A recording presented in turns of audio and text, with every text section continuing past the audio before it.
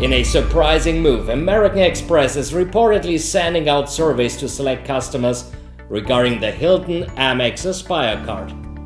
Details are scarce, but whispers about possible changes to the card's benefits are spreading like wildfire.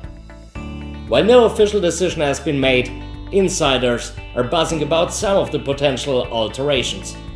The annual fee could go up by $100, increasing from $450 to $550 per year.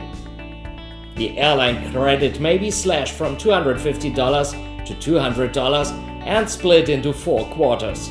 Each quarter would supposedly give $50 for flight bookings. The $250 resort credit is also rumored to be on the chopping block.